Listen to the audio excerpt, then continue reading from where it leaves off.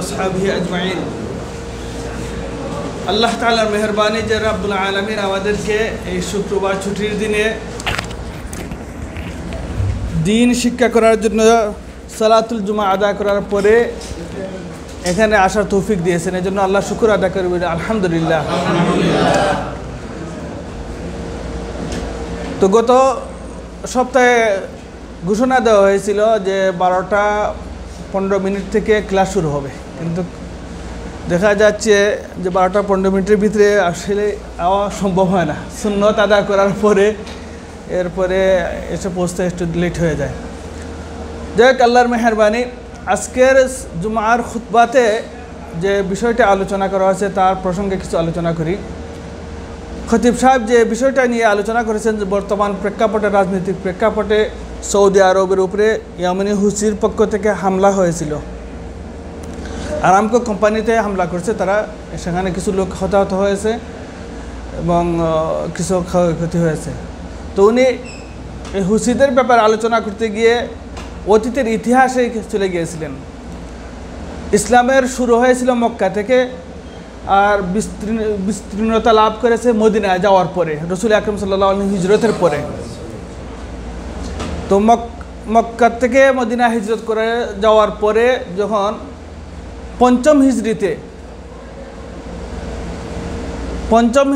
ষষ্ঠ হিজরিতে রসুল আকরাম সাল্লাল্লাহু আলাইহি ওয়াসাল্লাম মক্কায় গিয়েছিলেন উমরা আদায় করার জন্য। কিন্তু মক্কার যারা তখনকার সময়ের যারা ছিল তারা মুসলমানদেরকে উমরা আদায় করতে দেয়নি, বরং একটা চুক্তিনামা করে চলে এসেছিলেন ফিরত। পরের বছর উমরাতুল কজা আদায় করছেন। এটাকে ঐতিহাসিকভাবে বলা হয় সুলহ হুদাইবিয়া। সুলহ হুদাইবিয়ার পরে রসুল আকরাম সাল্লাল্লাহু আলাইহি ওয়াসাল্লাম একটু স্বস্তি পেলেন যে এখন আর আরবদের সাথে আর কোনো যুদ্ধ নাই, মক্কার কুরাইশদের সাথে আর যুদ্ধ নাই। স্বস্তি পেলেন, তখন দিনের দাওয়াতের জন্য বিভিন্ন জায়গায় চিঠি প্রেরণ করলেন। বড় বড় তখনকার সময়ে পরাশক্তি, দুইটা পরাশক্তি ছিল, একটা ছিল রোম সম্রাট আর একটা ছিল ফারস্য সম্রাট। আরও বিভিন্ন এলাকায় বিভিন্ন গোষ্ঠীর শাসন ছিল। তো রসুল আকরাম সাল্লাল্লাহু আলাইহি ওয়াসাল্লাম বিভিন্ন শাসকদের নামে চিঠি প্রেরণ করেছেন। তো ফারস্য সম্রাট যে ছিল তাকে কিসরা বলা হইতো। তো তার নামে একটা চিঠি দিয়েছেন ইসলামের দাওয়াত দিয়ে। তার কাছে যখন চিঠি পৌঁছার পরে সে রসুল আকরাম সাল্লাল্লাহু আলাইহি ওয়াসাল্লামের এই চিঠিটাকে সম্মান না দেখিয়ে বরং ছিঁড়ে ফেলল। সে এই চিঠিটাকে ছিঁড়ে ফেললো, অসম্মান করলো। তখন রসুল আকরাম সাল্লাল্লাহু আলাইহি ওয়াসাল্লামের যে দূত ছিল ওনাকেও হত্যা করেছে। তো রসুল আকরাম সাল্লাল্লাহু আলাইহি ওয়াসাল্লামের কাছে যখন এই খবরটা আসলো তখন রসুল আকরাম সাল্লাল্লাহু আলাইহি ওয়াসাল্লাম একটা বদদোয়া করেছিল, আল্লাহুম্মা মাজ্জিক মুলকাহু কুল্লা মুমাজ্জাক, যে তার এই রাজত্বকে, সিংহাসনকে তুমি তছনছ করে দাও। ঠিক তদ্রূপই হয়েছে। কিছুদিন পরে রসুলের ইন্তেকালের পরে হযরত উমর রাদিয়াল্লাহু তাআলার শাসন আমলে মুসলমানরা ফারস্য বিজয় করেছেন। চিন্তা করেন, তখনকার সময়ের সুপ্রিম পাওয়ারে ছিল ফারস্য সম্রাট আর রোম সম্রাট। মুসলমান আরবরা সামান্য মুষ্টিময় কিছু তলোয়ার, একমাত্র আল্লাহর সাহায্য নিয়ে তারা যুদ্ধ করেছেন, বিজয়ী হয়েছেন। এই ফারস্যরা যখন এই কিসরার যখন পরাজিত হলো তখন কিছু কিসরার যে লোকজন ছিল তারা মুসলমান হয়ে গেছে বাহ্যিকভাবে, কিন্তু ভিতরে ভিতরে তাদের ইসলামের প্রতি হিংসা রয়ে গেছিল। ওই হিংসাটা তারা কীভাবে প্রতিফলিত করতে পারে, তখন উসমান রাদিয়াল্লাহু তাআলা আনহু জমানার পর থেকেই শুরু হয়েছিল তাদের এই চক্রান্ত। ইয়েমেন থেকে ইয়াহুদি বংশধর আবদুল্লাহ ইবনে সাবা নামে একজন, সে বের হলো, তার মাধ্যমে ফিতনা শুরু হলো। আর পরবর্তী ফিতনা অনেক লম্বা ঘটনা। যাই হোক, তো খতিব সাহেব এটাও বলতেছেন যে বর্তমান যে হুসিরা, যে এই ফারস্যদের মানে অতীতের ইতিহাস হচ্ছে কি, ইয়েমেন ছিল ফারস্যের অধীনে। যখন রসুল আকরাম সাল্লাল্লাহু আলাইহি ওয়াসাল্লাম দিনের দাওয়াত দিচ্ছিলেন তখনকার সময়ে ইয়েমেন ছিল ফারস্যের অধীনে। ইরান কিন্তু বর্তমানে যে অবস্থান, ইরান আর ইয়েমেনের মধ্যখানে কিন্তু একটা সাগর রয়েছে। সাগর পাড়ে দিয়েও তারা ইয়েমেনকে তারা দখল করে নিয়েছিল। আর এই মক্কা মদিনা এটাকে বলা হতো হেজাজ, আর এই কি রিয়াদ এবং এই দাম্মাম এই এলাকাগুলো বলা হতো নজদ। এই এলাকাগুলি কিন্তু মুক্ত ছিল, কারো অধীনে ছিল না। নজদ এবং এই হেজাজ এই দুটা মুক্ত ছিল, কারো অধীনে ছিল না। মক্কা মদিনা আর রিয়াদ এগুলি স্বতন্ত্রভাবে চলতো তারা। মক্কা ছিল কুরাইশদের অধীনে, হেজাজ ছিল এটাকে ইয়ামামা বলা হইতো। আবার এই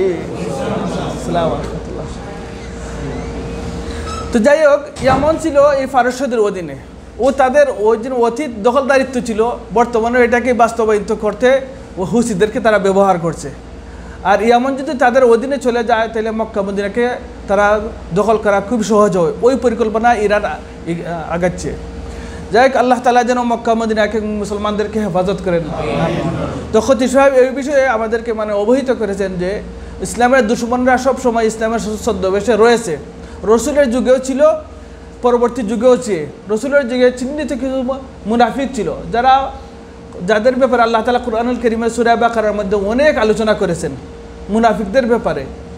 এরা মুসলমানদের সাথে ছিল, রসুলের পিছনে সালাত আদায় করতেন, কিন্তু ইসলামের দুশমন ছিল। তো বর্তমান সময় মুসলমানদের দুশমন, মুসলমানদের ছদ্মবেশে মুসলমানদের খাতারে আছে। তো এদের থেকে আমাদেরকে আল্লাহ তাআলা যেন হেফাজত করেন, এদের চক্রান্ত থেকে নিজেদেরকে বাঁচাতে হবে। আমাদের ঈমান আখলাককে, আমাদের দুনিয়া আখরাতকে বাঁচাতে হবে এদের চক্রান্ত থেকে। আল্লাহ তাআলা যেন তৌফিক দান করেন, আমিন। তো আজকের আপনাদের এই প্রথম ক্লাস হচ্ছে ফিকহের ক্লাস,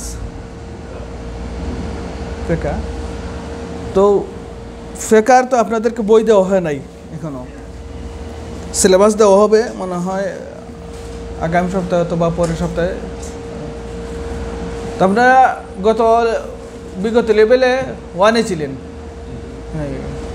তো ফিকহের ক্লাস, আসলে ফিকহের মূল বিষয়টা হচ্ছে ইসলামের গভীর জ্ঞানকেই ফিকহ বলা হয়। যেমন রাসূল আকরাম সাল্লাল্লাহু আলাইহি ওয়াসাল্লাম এখানে হাদিসের মধ্যে রয়েছে, মা ইউরিদুল্লাহু বিহি খাইরান ইউফাক্কিহু ফিদ্দিন। আল্লাহ যার কল্যাণ চান আল্লাহ তাআলা তাকে দ্বীনের গভীর জ্ঞান দান করেন। পারিভাষিকভাবে ফিকহের অর্থ এইটা, ইসলামের গভীর জ্ঞান অর্জন করা, এটাই হচ্ছে তাফাক্কুহ ফিদ্দিন। কিন্তু পরবর্তীতে ফিকহ, রসুলের যুগে কিন্তু ফিকহ বিষয়টা আলাদা কোনো সাবজেক্ট ছিল না। কোরআন হাদিসের জ্ঞানকেই ফিকহ বলা হতো, তাফাক্কুহ ফিদ্দিন। সাহাবা একরামের জমানাতেও এটা কোনো আলাদা কোনো সাবজেক্ট ছিল না। তবে তাবিনদের জমানায় এসে এই ফিকহ বিষয়টা আলাদা একটা সাবজেক্ট হিসেবে নেওয়া হয়েছে। এইভাবে হাদিসের ব্যাপারে একটা আলাদা সাবজেক্ট হিসেবে নেওয়া হয়েছে, আকীদার বিষয়টাকে আলাদা একটা সাবজেক্ট হিসেবে নেওয়া হয়েছে, নাম দেওয়া হয়েছে। কিন্তু সব মিলিয়ে কিন্তু তাফাক্কুহ ফিদ্দিন, দ্বীনের গভীর জ্ঞান অর্জন করা।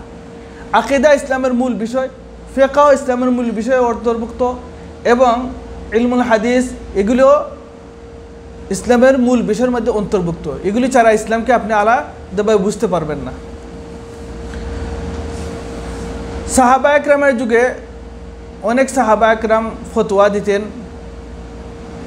তারা যেমন আলী রাদিয়াল্লাহু তাআলা আনহু নিজে কোরআন হাদিস থেকে মাসালা রিসার্চ করে ফতোয়া দিতেন, সমসাময়িক সমস্যার সমাধান দিতেন। উমর রাদিয়াল্লাহু তাআলা আনহু উপস্থিত যে বিষয়টা চলে আসছে, এটা কোরআন হাদিস থেকে তার রিসার্চ করে একটা ফয়সালা দিতেন। এটার নাম হচ্ছে ফিকহ। পরবর্তীতে এসে ইসলামের পণ্ডিতগণ এই বিষয়টাকে আরও বিশদভাবে সুন্দরভাবে সাজিয়েছেন। আর এটা সাজানোর পিছনে বড় ভূমিকা রয়েছে ইমাম আবু হানিফা রাহমাতুল্লাহি আলাইহির। আমরা জানি যে ফিকহের যখন আলোচনা করা হয়, 4জন প্রসিদ্ধ বড় বড় আলিমের নাম আসে। ইমাম আবু হানিফা রাহমাতুল্লাহি আলাইহি, ইমাম মালিক ইবনে আনাস রাদিয়াল্লাহু তাআলা রাহমাতুল্লাহি আলাইহি, হযরত ইমাম মুহাম্মদ ইবনে ইদ্রিস, ইমাম শাফি রাহমাতুল্লাহি আলাইহি। ইমাম শাফি নামে আমরা সবাই চিনি, কিন্তু ওনার নাম হচ্ছে মুহাম্মদ ইবনে ইদ্রিস। এইভাবে ইমাম আহমদ ইবনে হাম্বল রাহিমাহুল্লাহ, এই 4জনের নাম আগে এসে, কিন্তু আরও অনেক ফকিহ ছিলেন, আরও বড় বড় পণ্ডিত ছিলেন ইসলামের। তো তাদের নাম এত প্রসিদ্ধ হয় না, কিন্তু এই চারজনের নামে চারটা মজহব দ্বারা চালু হয়ে গেছে মুসলমানদের মাঝে। তারা বড় জ্ঞানী ছিলেন, তারা এত জ্ঞানী ছিলেন যে তারা কোরআন হাদিস থেকে রিচার্জ করে মাসালা বের করতেন, এবং এটার একটা মূল নীতি তারা বের করেছিলেন যে একটা কোরআন হাদিস থেকে একটা মাসালার মূলনীতি বের করেছেন। পরবর্তীতে সমসাময়িক যত সমস্যা সামনে আসছে, এটা ওই মূলনীতির উপরে ভিত্তি করেই তারা এটার একটা সমাধান বের করেছেন। তো ফিকহের মূল বিষয় হচ্ছে কোরআন এবং হাদিসকে রিচার্জ করা, এর থেকে মাসআলা বের করে সমাধান বের করা মানুষের দৈনন্দিন জীবন পরিচালনার ক্ষেত্রে। যেমন একটা সমস্যা আসলো আমাদের সামনে, মোবাইলের মধ্যে যে কোরআন আছে, এই কোরআন তেলাওয়াত করলে সওয়াব হবে কিনা। তো এটা তো রাসূলের যুগে ছিল না, সাহাবার যুগেও ছিল না। এখন এটার বিষয়ে তো কোরআন হাদিস থেকে সরাসরি কোনো নস পাবেন না, দলিল পাবেন না। তখন উলামায়ে কেরাম এই কোরআন হাদিসের বিভিন্ন রেফারেন্স দিয়ে এটাকে বলছেন এটা ঠিক আছে, জায়েজ আছে। কেন? কোরআন হচ্ছে তেলাওয়াত করা। তেলাওয়াত আপনি যদি এখন ছবি দেখেই করেন অথবা একটা কাগজের মধ্যে লেখা, এই লেখা থেকেই পড়েন, আপনার সওয়াব হবে, এতে কোনো আর অসুবিধা নাই।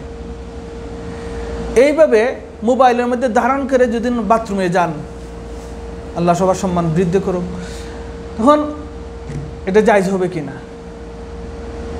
এই সমস্যাটা তো রাসূলের যুগে ছিল না, সাহাবায়ে কেরামের যুগে ছিল না, পরবর্তীতে আসছে। এখন এটা সমাধান কিভাবে বের করবেন? ওই মূলনীতি হচ্ছে কি, কোরআনকে অসম্মান করা যাবে না। কোরআন তো কাগজে লেখা অবস্থায় আপনি বাথরুমে নিয়ে যেতে পারবেন না, অসম্মানী হয়। কিন্তু মোবাইলে এমন একটা বস্তু, এটা কিন্তু মোবাইলের মধ্যে আপনি যদি ভাঙ্গের মোবাইলকে পাবেন না, সফটওয়্যারের মাধ্যমে এটা রাখা হয়েছে, অদৃশ্য ব্যাপার। আর এই অবস্থায় যদি অদৃশ্য বিষয়টাকে যদি আপনি বাথরুমে নিয়ে যান, এটা ইহানত হয় না। এই জন্য উলামায়ে কেরাম ফতোয়া দিয়েছেন মোবাইলের ভিতরে যদি কোরআন থাকে তো ইহানত হবে না, বিদায় কোনো অসুবিধা নেই। তাহলে এই দিন মশালাটা বের করেছেন, মূলনীতি হচ্ছে কোরআন এবং হাদিস। যে কোরআনের মধ্যে আসছে, হাদিসের মধ্যে আসছে, কোরআন আল্লাহ কালামুল্লাহ, ইহানত করা যাবে না। তখন এই মূল বিষয়টা হচ্ছে মাসালার মূলনীতি হচ্ছে কি, কোরআন। কোরআন থেকে এখন এই অথবা হাদিস থেকে মূলনীতি থেকে রিচার্জ করে যেই দিন সমাধানটা আসছে, ওইটার নাম হচ্ছে ফিকহ। এইভাবে ইমাম আবু হানিফা রহমতুল্লাহ আলাইহির জমানায়, ইমাম আবু হানিফা কোথায় ছিলেন বাসিন্দা? ইরাক, কুফার ছিলেন। ইসলামের প্রথম যুগে অর্থাৎ সাহাবায়ে কেরামের রাসূল সাল্লাল্লাহু আলাইহি ওয়াসাল্লাম ইন্তেকালের পরেই খুলাফায়ে রাশিদিনের জমানাতে সাহাবায়ে কেরাম বিভিন্ন জায়গায় দাওয়াতে কাজে বেরিয়েছিলেন। সবাই কিন্তু মক্কা মদিনাতে ছিলেন না, কেউ মক্কা মদিনাতে ছিলেন, কেউ চলে গেছেন ইয়ামনে, কেউ চলে গেছেন দিমাশকে, কেউ মিশরে, কেউ বাগদাদে, কেউ কুফায়, কেউ বসরাতে, এইভাবে বিভিন্ন জায়গায় ছিলেন, রাষ্ট্র পরিচালনার কাজে অথবা দ্বীনি দাওয়াতের কাজে ছিলেন। আর যে সাহাবা যে জায়গাতেই ছিলেন সেখানেই একটা ইলমি মরকজ শুরু হয়ে গেছিল। এইভাবে সাহাবায়ে কেরামের খুলাফায়ে রাশিদের জমানাতে কিছু জায়গা প্রসিদ্ধ, মক্কা মদিনা ছাড়াও যেমন কুফা, বসরা, ইয়ামান, দিমাশক, মিশর, এগুলি মানে ইলমের মরকজ হিসেবে মানে প্রসিদ্ধতা লাভ করেছিল। বিভিন্ন জায়গা থেকে লোকজন এসে এখানে সাহাবায়ে কেরাম থেকে জ্ঞান আহরণ করতেন। আর সাহাবায়ে কেরামের পরে তাবিনদের মাধ্যমেও এই জায়গাগুলি আরও প্রসিদ্ধতা লাভ করে। এর মধ্যে একটা জায়গা ছিল কুফা নগরী। ইমাম আবু হানিফা রাহমাতুল্লাহ আলাইহির জন্ম এই কুফাতে হয়েছিল। তিনি কুফার বিভিন্ন, আর কুফাতে অনেক বড় বড় আলিম ছিলেন, কোরআন হাদিসের জ্ঞান রাখতেন, এই ধরনের বড় বড় তাবিন ছিলেন। তো ইমাম আবু হানিফা রাহমাতুল্লাহ আলাইহি তাদের কাছ থেকে কোরআন হাদিসের জ্ঞান অর্জন করেছেন। জ্ঞান অর্জন করার পরে বলা হয় যে কুফার প্রায় 93 জন তাবি থেকে তিনি জ্ঞান অর্জন করেছেন। এরপরে মক্কা মদিনায় সফর করেছেন। তো উনি কোরআন হাদিসের এই জ্ঞান ভাণ্ডারকে মানুষের কল্যাণের জন্য কিছু নীতিমালা নির্ধারণ করেছিলেন, যে সমসাময়িক মাসআলার সমাধান দেওয়ার জন্য কিছু নীতিমালা। এর পরবর্তীতে ইমাম আবু হানিফা রাহমাতুল্লাহ ওনার ছাত্রদেরকে নিয়ে প্রায় 40 জন ছাত্র নিয়ে একটা কমিটি গঠন করেছিলেন, মুজাম্মুল ফতোয়া, যে এই কোনো সমস্যা আসলে, কোনো মাসআলা সামনে আসলে এটা সমাধান কিভাবে দিবেন ছাত্রদের সাথে আলোচনা করতেন। ইমাম আবু হানিফা রাহমাতুল্লাহর যে ছাত্রদের মধ্যে প্রসিদ্ধ ছাত্র ছিলেন ইমাম আবু ইউসুফ, ইমাম মুহাম্মদ ইবনে হাসান আশ-শাইবানি, এইভাবে ইমাম জুফর, তো প্রসিদ্ধ এরা আরও বড় বড় ছাত্রগুলো ছিলেন। তাদের সাথে পরামর্শ করে সবাই মানে একটা মাসলা সামনে আসছে, এই মাসআলার মধ্যে সমাধান কিভাবে হবে, কোরআন থেকে কী দলিল রয়েছে, হাদিস থেকে কী দলিল রয়েছে, সাহাবা ইকরামের কী মতামত রয়েছে, সাহাবা ইকরামের আমল কী রয়েছে, এর দিকে ফলো করে একটা সমাধান দিতেন। যদি কোনো মাসআলা সমাধান বের হচ্ছে না, তাহলে এই সময় এটা নিয়ে রিচার্জ করা হতো। প্রায় একটা মশলা নিয়ে প্রায় 1 মাস পর্যন্ত, 1 মাসের ঊর্ধ্বেও এটা আলোচনা হওয়া হতো, যে নিজেদের মধ্যে কার এই ব্যাপারে কী জ্ঞান রয়েছে। তো যার কাছে কোনো নতুন কোনো দলিল থাকতো তো দলিল পেশ করতেন। দেখা গেছে অনেক সময় ইমাম আবু হানিফা রাহমাতুল্লাহ আলাইহি একটা মত পোষণ করেছেন একটা মাসআলার ক্ষেত্রে, ইমাম আবু ইউসুফে এটার দ্বিমত করেছেন, ইমাম মুহাম্মদ ইবনে হাসান আশ-শাইবানি রাহিমাহুল্লাহ এটা দ্বিমত করেছেন।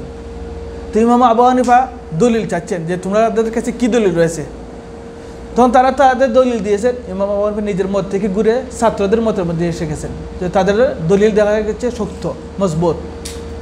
এইভাবে ইমাম আবু হানিফা রাহমাতুল্লাহ আলাইহির মাধ্যমে ফিকহের একটা মানে নীতিমালা শুরু হয়েছিল। এর আগেও আরও অনেক কাজ করেছেন, মানে কিন্তু প্রসিদ্ধতা লাভ করেছে ইমাম আবু হানিফা রাহমাতুল্লাহ আলাইহির এই মুজাম্মার মাধ্যমে, কমিটির মাধ্যমে। ইমাম শাফি রাহমাতুল্লাহ আলাইহি বলেন যে ইমাম ফিকহের ক্ষেত্রে ইমাম আবু হানিফা রাহমাতুল্লাহ আলাইহি আর সমস্ত মুসলমান হচ্ছেন একটা ফ্যামিলির মতন, যে ইমাম আবু হানিফা একজন ফ্যামিলির মূল সদস্য, আর বাকিরা হচ্ছেন মানে শাখা প্রশাখা, এইভাবেই বলা যেতে পারে। ইয়াল ও আবু হানিফা বলা হয়েছে, যে আবু হানিফার ইয়াল অর্থাৎ পরিবারের সদস্যদের মতন, যে ফিকহের ক্ষেত্রে ইমাম আবু হানিফা হচ্ছেন মূল। তো এইভাবে ইমাম মালিক রহমতুল্লাহ আলাইহি ফিকহের একটা নীতিমালা বানিয়েছিলেন, যেটা দেখা যায় ওনার লেখা হাদিস গ্রন্থ হচ্ছে মুওয়াত্তা ইমাম মালিক রাহিমাহুল্লাহ। আমরা জানি হাদিসের গ্রন্থগুলির মধ্যে ইমাম বুখারীর যে গ্রন্থ, বুখারী, মুসলিম, তিরমিজি, এইভাবে। কিন্তু বুখারী এবং মুসলিমের আগে ইমাম মালিক রহমতুল্লাহ আলাইহি মুওয়াত্তা লিপিবদ্ধ করেছেন, হাদিসকে জমা করেছেন।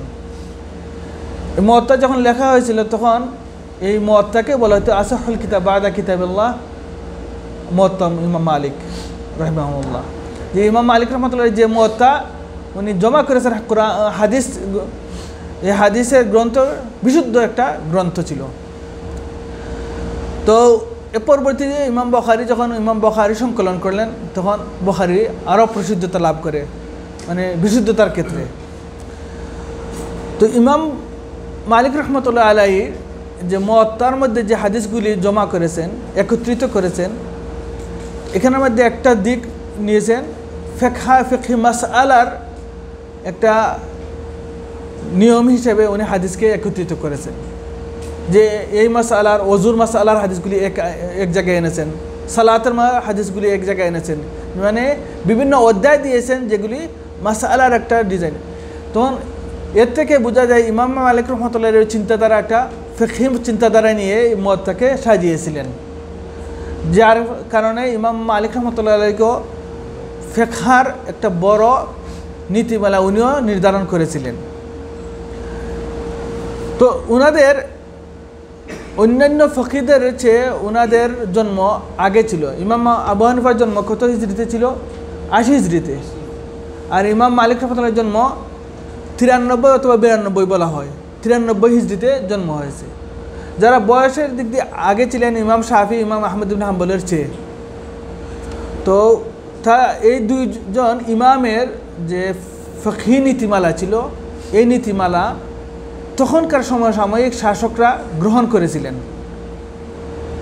এবং সাধারণ মানুষও গ্রহণ করেছেন, যার ফলে এই দুইটা মজহব অনেক জায়গায় মুসলমানদের মধ্যে মানে বিশ্ব প্রসিদ্ধতা লাভ করে। যেমন ইমাম আবু হানিফা রহমতুল্লাহ আলাইহির যে ফিকহি নীতিমালা ছিল, ইরাক কুফা থেকে নিয়ে এদিকে আফগানিস্তান হয়ে মানে ভারতবর্ষের মধ্যে ইমাম আবু হানিফা রহমতুল্লাহ নীতিমালাই প্রসিদ্ধতা লাভ করে।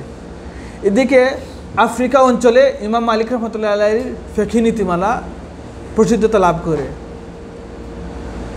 আর ইমাম শাফি রহমতুল্লাহর জন্ম হয়েছিল 150 হিজরিতে। পরবর্তী ইমাম শাফি রহমতুল্লাহ আলাইহির যে ফিকহি নীতিমালা ছিল এগুলি প্রসিদ্ধতা লাভ করে মক্কা এবং এই দিমস্কের এই অঞ্চলে, অত্র অঞ্চলে, অর্থাৎ সিরিয়া, সুরিয়া আর এই উর্দুন, এই অত্র অঞ্চলে ইমাম শাফি রহমতুল্লাহর নীতিমালা প্রসিদ্ধতা লাভ করে। আর ইমাম আহমদ ইবনে হাম্বল রাহিমাহুল্লাহ ছিলেন ওই ইরাকের। পরবর্তীতে ওনার যে ফিকহি, উনি ছিলেন প্রথম ছাত্র ছিলেন ইমাম আবু হানিফার ছাত্র মুহাম্মদ ইবনে হাসান আশ-শাইবানির ছাত্র ছিলেন ইমাম আহমদ ইবনে হাম্বল ফিকহার। তো উনি ওয়ালাইকুম আসসালাম ওয়া রাহমাতুল্লাহ, একজন করে নেন তো একটু।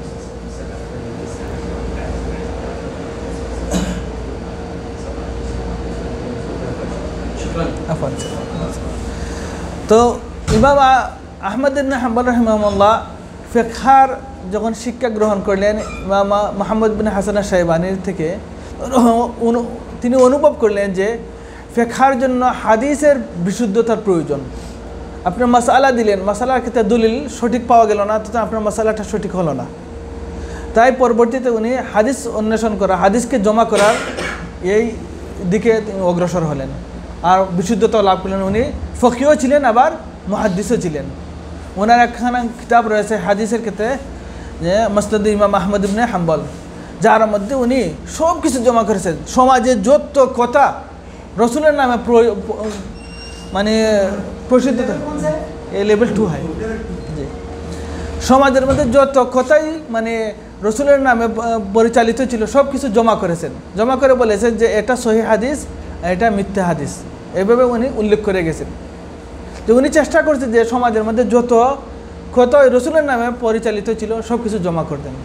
তো এই মুসনাদ ইমাম আহমদ ইবনে হাম্বল বড় একটা হাদিসের গ্রন্থ, এবং এটার মধ্যে সহিহ হাদিসও রয়েছে আবার জাল হাদিসও রয়েছে। তো জাল হাদিসের অর্থ এটা না যে ইমাম সাহেবের দুর্বলতা, না, উনি উল্লেখ করে গিয়েছেন যে আমি সব কিছু সমাজের মধ্যে যা আছে সব জমা করেছি, কারণ যাতে জাল হাদিসটাও ছুটে না যায় যে কে বর্ণনা করেছে, যে বর্ণনা করেছে মৃত্যুকের পরিচয় যেন পাওয়া যায়, মৃত্যুকে যেন পরিচয় করা যায়, এই জন্য উনি সব কিছু জমা করেছেন। তো ইমাম আহমদ ইবনে হাম্বল রহমতুল্লাহ আলাইহি ফকিও ছিলেন আবার মুহাদ্দিসও ছিলেন, যার কারণে আর উনি বয়সের ক্ষেত্রে অন্যান্য ইমামদের চেয়ে ছোট ছিলেন, পরে জন্ম হয়েছিল, যার কারণে ওনার অনেক মতামত দলিল সাপেক্ষে দেখা যায়, কোরআন হাদিসের দলিল সাপেক্ষে খুব কাছাকাছি থাকে।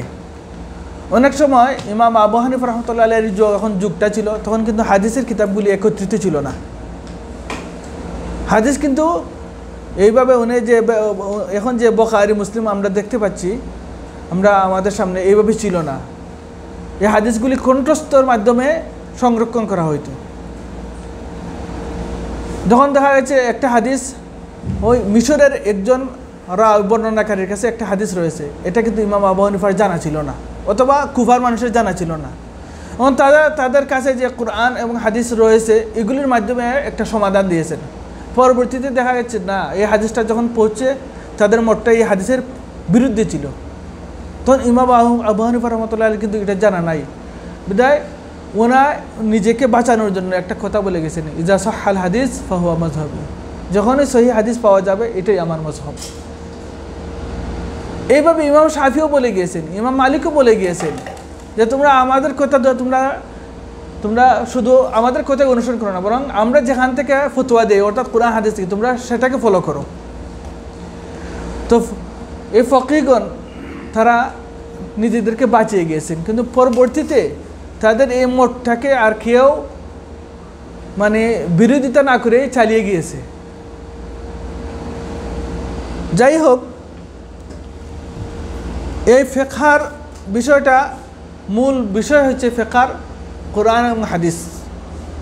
কোরআন হাদিস থেকে সমসাময়িক মাসআলার সমাধান বের করার নাম হচ্ছে ফিকহ। জি, কেউ বর্তমান সমাজে ফিকহার আলোচনা করতে গিয়ে অনেক সময় অনেকেই ইমাম আবু হানিফা অথবা প্রসিদ্ধ 4 জন ইমামকে নিয়ে অনেকেই কটূক্তি করে ফেলে যে মুসলমানদেরকে 4 ভাগে ভাগ করা হয়ে গেছে, যে কেন তারা এই ভাগ করলেন। আসলে কিন্তু এই 4 জন আলিম, প্রসিদ্ধ আলিম, 4 জন ফকি, তারা কিন্তু কোনো মজহব তৈরি করে যান নাই যে তোমরা এই নীতিতে চলো, অথবা 4 জন এই টেবিলের চারদিকে বসে 4টা নীতিমালা বানাইছেন, না, তারা কখনো করেন নাই। ওই মনে হচ্ছে কি একজনের সাথে আরেকজনের কোনো দেখাই হয় নাই, একজনের মৃত্যু হয়েছে আরেকজনের জন্ম হয়েছে, তো তারা এই নীতি 4টা এই যে মজহব হয়েছে এই জন্য 4টা নীতিমালা একসাথে বসে করেন নাই, বরং 4 জন 4 জায়গার ছিলেন, 4 সময়ের ছিলেন। তারা উপস্থিত মাসআলার জন্য তারা নিজস্ব নীতিমালা বানিয়েছেন, যতটুকু তাদের জ্ঞান ছিল, কোরআন হাদিসের তাদের কাছে যতটুকু ছিল এই নীতিমালা তারা তৈরি করেছেন। পরবর্তীতে যখন এই 4 জনের নীতিমালা 4টা ধারায় প্রসিদ্ধতা লাভ করেছে, মানুষ গ্রহণ করেছে, সাধারণ মানুষ এগুলিকে গ্রহণ করেছে, দেখেছে যে প্রত্যেকের নীতিমালার পিছনে দলিল রয়েছে কোরআন হাদিস থেকে, তাই তারা গ্রহণ করেছে। গ্রহণ করার কারণে এটা প্রসিদ্ধতা লাভ করেছে। কিন্তু এই কিছু নীতিমালা পরে হাদিসের যে জমা করা হয়েছে, হাদিস জমা করা হয়েছে এই নীতিমালা বানানোর প্রসিদ্ধতা লাভ করার পরে, যেমন বুখারী প্রায় 250 হিজরিতে, আর ইমাম আবু হানিফা রাহমাতুল্লাহির জন্ম 80 হিজরি, তাহলে ফিকহ প্রসিদ্ধতা লাভ করেছে হাদিস জমা করার আগেই। এইভাবে ইমাম মালিক 93, ইমাম শাফি 150 হিজরিতে, আর ইমাম আহমদ ইবনে হাম্বল একটু পরের 205 অথবা 200-250 ভিতরের। তাহলে হাদিসের সংকলন হয়েছে কিতাব আকারে ফিকহার প্রসিদ্ধতার পরে, যার কারণে ফিকহ 4টা দ্বারায় প্রসিদ্ধতা লাভ করেছে। এবং পরে যখন দেখা গেল যে হাদিস জমা হওয়ার পরে যে কিছু মতামত ফকিদের যে হাদিসের বিরুদ্ধে যায়, এটাকে আর মানে সমাজের মধ্যে মানে দমানো যায় নাই, বরং প্রসিদ্ধতাই লাভ করতে থাকে। যেমন ইমাম মালিক রাহমাতুল্লাহি আলাইহি একটা মতামত প্রথমে ছিল নামাজের ক্ষেত্রে নামাজে হাত কোথায় বাঁধবে, সালাতের মধ্যে যখন সালাত শুরু করবেন হাত কোথায় রাখবেন, তখন ইমাম মালিক রাহমাতুল্লাহি প্রথম যুগের মত ছিল হাতকে ছেড়ে দেওয়া, ইরসাল, 2 হাত 2 দিকে ছেড়ে দাও, কারণ এই ব্যাপারে ওনার হাদিস জানা ছিল না। পরবর্তীতে দেখা যায় যে ইমাম আব্দুল্লাহ ইবনে ওমর রাদিয়াল্লাহু তাআলার হাদিস রয়েছে, আরও অন্যান্য সাহাবা থেকে বর্ণনা পাওয়া যায় যে রাসূল আকরাম সাল্লাল্লাহু আলাইহি সাল্লামের ক্ষেত্রে বুকের মধ্যে হাত রাখতেন, অথবা কিছু কিছু দুর্বল একটা বর্ণনা পাওয়া যায় নাভির উপরে রাখতেন। হ্যাঁ, তো বুকের উপরে রাখার হাদিসটা হচ্ছে দলিল সাপেক্ষে মানে শক্তিশালী। তো এই মতটা কিন্তু ইমাম আবু হানিফা রাহমাতুল্লাহির কাছে এই হাদিসটা পৌঁছে নাই, ইমাম মালিক রাহমাতুল্লাহির কাছে। তখন মালিক রাহমাতুল্লাহির মত ছিল কি ইরসাল করা, মানে হাত ছেড়ে দেওয়া নামাজ। এইভাবে হাত এখনও দেখবেন যে হজের সময় অনেক আফ্রিকান মানুষ আসে যে সালাতের ক্ষেত্রে ওই হাত ছেড়ে দেয়, যেমন আমরা রুকু থেকে দাঁড়ানোর পরে আমরা হাত ছেড়ে দিই না, এইভাবে তারা শুরু থেকেই হাত ছেড়ে দেয়, তারা বুকের উপরে হাত রাখে না। তো ইমাম মালিক রাহমাতুল্লাহি কিন্তু এই হাদিসটা জানা ছিল না। পরবর্তীতে মালিকি মাযহাবের অন্যান্য আলিমগণ এই হাদিস যখন এসেছে তারা এই মত থেকে ফিরে এসেছেন, কিন্তু ইমাম মালিক রাহমাতুল্লাহি এই প্রথম মতটা প্রসিদ্ধতা লাভ করে আগেই, যার কারণে এখনও সমাজের মধ্যে এই মতটাই পরিচালিত। তা আমরা কি বলবো কি যে এক্ষেত্রে ইমাম মালিক রাহমাতুল্লাহি মাযুর, ওনার কাছে এই হাদিস ছিল না বিধায় উনি একটা মত দিয়েছিলেন। পরবর্তীতে যখন হাদিস পাওয়া গেছে বলবো যদি ওনার কাছে উনি জীবিত থাকতে এই হাদিস পৌঁছতো তো উনি ফিরে আসতেন, কারণ ওনার মতই ছিল যে হাদিস পাওয়া গেলেই এটাই আমার মত। তো আমরাও বলবো যে উনি এক্ষেত্রে মাযুর। এইভাবে প্রায় 700 হিজরিতে যখন একজন আলিমের আবির্ভাব হলো ইসলামী বিশ্বে, ওনার নাম হচ্ছে ইমাম ইবনে তাইমিয়া রহমতুল্লাহ আলাইহি। উনি একজন ফকিহ ছিলেন, মুহাদ্দিস ছিলেন, গভীর জ্ঞানের অধিকারী ছিলেন। উনি আসে 4 মযহবের ইমামদের যে মাসআলাগুলি রয়েছে, ফিকহি নীতিমালা রয়েছে, ওনার উপরে রিসার্চ করেছেন। রিসার্চ করে দেখলেন যে অনেক ইমামদের মতামত হাদিসের বিরুদ্ধে যায়। সহিহ হাদিসের বিরুদ্ধে যাওয়ার কারণ কি, এর উপরে একটা বই লিখেছেন উনি, আর রফউল মালাম আন আইম্মাতিল আলাম। ছোট্ট একটা বই, কিন্তু খুবই তাৎপর্যপূর্ণ।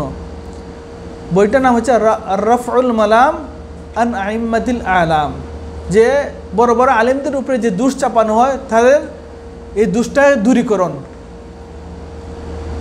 এটা মনে হয় সৌদি আরবের কোন জায়গার কোন দাওয়াতি সেন্টারের পক্ষ থেকে এটা বাংলা করা হয়েছে, মানে ইন্টারনেটে পাবেন সার্চ করলে। তো এই বইটার মধ্যে উনি অনেকগুলি কারণ উল্লেখ করেছেন যে কেন ফকিহদের কিছু কিছু মতামত কোরআন মানে স্পষ্ট দলিলের বিরুদ্ধে যায়। প্রায় 13টা অথবা 14টা কারণ উল্লেখ করেছেন। তার মধ্যে প্রধান কারণ হচ্ছে উনি উল্লেখ করেছেন যে হাদিসগুলির সংকলন ছিল না, হাদিস একসাথে ছিল না। আর এটাই সবচেয়ে বড় মূল কারণ। কারণ সাহাবা একরাম খুলাফায়ে রাশিদিনের জমানাতেই রসুলের ইন্তেকালের পরেই এক জায়গাতে ছিলেন না, বিভিন্ন জায়গায় জিহাদের ক্ষেত্রে চলে গিয়েছেন, অথবা দাওয়াতি কাজে চলে গেছেন, অথবা রাষ্ট্রীয় পরিচালনার ক্ষেত্রে দাওয়াতের ক্ষেত্রে চলে গিয়েছিলেন। যার কারণে হাদিসগুলি তারা যে হাদিসগুলি জানতেন তারা অত্র অঞ্চলে প্রসিদ্ধতা লাভ করে, কিন্তু অন্যান্য অঞ্চলে কিন্তু এই হাদিসগুলি জানা ছিল না। ইমাম আহমদ ইবনে হাম্বল রহমতুল্লাহ আলাইহি যখন হাদিস মানে জমা করা শুরু করলেন, একত্রিত করা, উনি হাদিস বিভিন্ন জায়গায় গিয়ে মানে শিক্ষা লাভ করতেন। যেমন উনি ছিলেন ইরাকের, তো উনি একটা হাদিস জানছেন ইয়ামানে একজন রাওয়ির কাছে হাদিস রয়েছে। উনি ইয়ামানের মানুষের কাছে যেতে গেলে তখন তো আর এত সহজ ছিল না যা পথ, মানে ইয়ামান যাবেন, বাগদাদ থেকে ইরাক থেকে ইয়ামান যাবেন, এই রাস্তাটা উনি কীভাবে যাবেন, বাহনও ছিল না, পেয়ে হেঁটে গেছেন। তখন প্রতিমধ্যে দেখা যায় ওনার খাবার দাবারের পয়সা শেষ হয়ে গেছে। তখন কিছুদিন আবার কাজ করছেন। অনেক সময় দেখা যায় যে লোড আনলোডের কুলির কাজ করেছেন, কুলির কাজ করে কিছু টাকা পয়সা হয়েছে, আবার যাত্রা করছেন, যাবেন কের জন্য? হাদিস অন্বেষণ করার জন্য। আল্লাহ তাদেরকে যেন উত্তম প্রতিদান দান করেন। তারা এত কষ্ট করেছেন যে হাদিস জমা করে আমাদের জন্য। আমরা তো তৈরি পেয়েছি, ইসলামী জ্ঞান এগুলি আমরা তৈরি পেয়ে গেছি, কিন্তু তারা এত কষ্ট করে জমা করেছেন। একজন মানুষ, একজন সাহাবা, দেখেন সাহাবাদের ক্ষেত্রেও কিন্তু সব হাদিস কিন্তু তাদের জানা ছিল না। এক সাহাবা একটা হাদিস জানতেন, অন্য সাহাবা এই হাদিসটা জানতেন না। তার একটা প্রমাণ, উমর রাদিয়াল্লাহু তাআলা আনহুর শাসন আমলে উমর রাদিয়াল্লাহু তাআলা আনহু একজন কাজী ছিলেন, কাজী সুরাইহ, বড় নাম করা প্রসিদ্ধ কাজী ছিলেন। উনি অনেক দিন মানে বিচারের কাজ সম্পাদন করেছেন, ইরাকে ছিলেন, কুফাতেই ছিলেন। উনি আসছেন মদিনাতে, উমর রাদিয়াল্লাহু তাআলার সাথে কিছু কাজ রয়েছে, এই জন্য আসছেন। তো উমর রাদিয়াল্লাহু তাআলা আনহুর কাছে আসার পরে ওনার বাড়িতে গেছেন, দরজাতে একবার কড়া নাড়া দিয়েছেন, কেউ দরজা খুলে নাই। দ্বিতীয়বার কড়া নাড়া দিয়েছেন, তৃতীয়বার কড়া নাড়া দিয়েছেন, কেউ আসে নাই। উনি ফিরে যাচ্ছেন।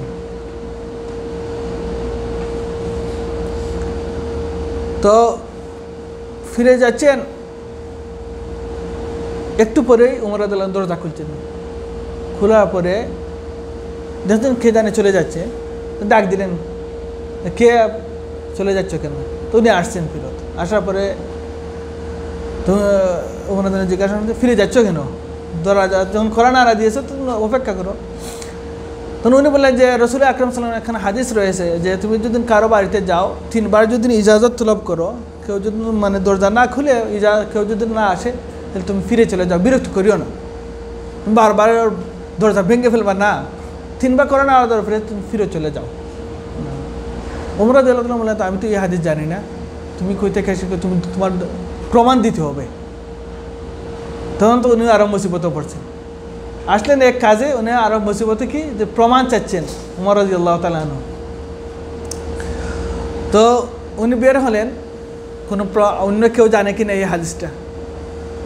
তখন উনি বের হতে হতে একগুর আনসারি সাহাবি বসা ছিলেন মদিনার, তাদের কাছে গেলেন। তো ওনাকে একটু বিব্রত অবস্থা দেখে বললেন যে না জানি তোমার কোনো কিছু হচ্ছে ওমর রাদিয়াল্লাহু তাআলার সাথে। উনি বললেন যে আমি একটু সমস্যায় আছি, যে এই হাদিসটা আপনাদের মধ্যে কে জানেন। তখন তারা বললেন যে আমরা তো সবাই জানি, তো তোমার জন্য আমাদের মধ্যে সবচেয়ে ছোট যে বয়সে উনি গিয়ে সাক্ষী দিবে। তখন একজন সাহাবা এসে সাক্ষী দিলেন, হ্যাঁ আমরা জানি যে রাসূল আকরাম বলেছেন এইভাবে হাদিসটা। তখন ওমর রাদিয়াল্লাহু তাআলা আনহু ওনাকে মানে ছেড়ে দিয়েছেন। তো দেখা গেল যে অনেক সাহাবার একটা হাদিস এক সাহাবা জানতেন, অনেক অন্যজনে জানতেন না। তো এটা কোনো আইবের বিষয় না যে সব একজন প্রত্যেক সাহাবা যে সব হাদিস জানবেন, এটা কোনো বিষয় না। একজন হয়তো উপস্থিত রাসূল আকরাম সাল্লাল্লাহু আলাইহি ওয়াসাল্লাম কিছু সাহাবাদেরকে একটা হাদিস বলেছেন, তখন অনেক সাহাবা ছিলেন না। ওমর রাদিয়াল্লাহু তাআলা আনহু এই হাদিসটা জানার পরে বললেন যে বাজারে আসা যাওয়া এই কাজের কারণে আমরা অনেক হাদিস থেকে আমি বঞ্চিত হয়েছি। তো এই হাদিস সংকলনটা যখন হয়েছে, তখন একজন আলেমের ক্ষেত্রে একটা মাসআলা সমাধান বের করা সহজ হয়ে গেছে। যে হয়তো হাদিসের কিতাব ঘেটে কোরআন থেকে যদি না পাওয়া যায় কোনো প্রমাণ, তাহলে কোরআন হাদিসের থেকে ঘেটে মাসআলা সমাধান পাওয়া যাচ্ছে। কিন্তু ইমাম আবু হানিফা রহমতুল্লাহ আলাইহি, ইমাম মালিক রহমতুল্লাহ আলাইহি তারা যখন সমাধান দিয়েছেন, হাদিসের এই ভান্ডার তাদের কাছে কিন্তু সবগুলি ছিল না। তারা হয়তো তাদের কাছে একটা ভান্ডার ছিল হাদিসের, কোরআন তো ছিলই, হাদিসের একটা ভান্ডার ছিল, তখন থেকে সমাধান বের করেছেন। কিন্তু কিছু হাদিস হয়তো তাদের কাছে পৌঁছে নাই তখনকার সময়ে, তখন তারা একটা মতামত দিয়েছেন, পরবর্তী দেখা যাচ্ছে এর বিরুদ্ধে হাদিস পাওয়া যাচ্ছে। তো বর্তমান সময়ে আমি যে কথাটা বলতেছিলাম, কিছু কিছু মানুষ আলিমরা হয়তো তাদের ব্যাপারে বিরক্ত যে তাদের মতামত কেন পাওয়া যায় কোরআন হাদিসের বিরুদ্ধে, কোরআনের বিরুদ্ধে হাদিসের বিরুদ্ধে। এটার মূল কারণ হচ্ছে যে তাদের কাছে হাদিসের এই ভান্ডারগুলি ছিল না। তো আমরা সমস্ত ফকিহ আলিমদেরকে আমরা সম্মান করব, শ্রদ্ধা করব। তাদের কোনো মত যদি সহিহ কোনো দলিলের বিরুদ্ধে যায়, এক্ষেত্রে তাদেরকে আমরা দোষারোপ করব না, বরং এ থেকে তাদেরকে আমরা মাযুর বলবো। তারা অপারক ছিলেন, এই হাদিসগুলি তাদের কাছে পৌঁছে নাই বিদায় তাদের মতটা এর বিরুদ্ধে। এর ভিতরে আমরা সীমাবদ্ধ থাকবো, এক্ষেত্রে কিন্তু বাড়াবাড়ি করতে যাব না, কি তাদেরকে কটূক্তি করতে যাব না। তারা এই 4 জন আলিম যে কাজ করে গিয়েছেন, আল্লাহ তাদেরকে যেন উত্তম প্রতিদান দান করেন। অনেক বড় একটা খেদমত করে গিয়েছেন। হয়তো আমরা এই কাজগুলি পরবর্তীতে কেউ করতে পারতো কি না, এটা আল্লাহই ভালো জানেন, কিন্তু আল্লাহ তাআলা তাদের মাধ্যমে করিয়েছেন, এটা মুসলিম সমাজের কল্যাণের জন্য। ওয়ালাইকুম আসসালাম ওয়া রাহমাতুল্লাহ।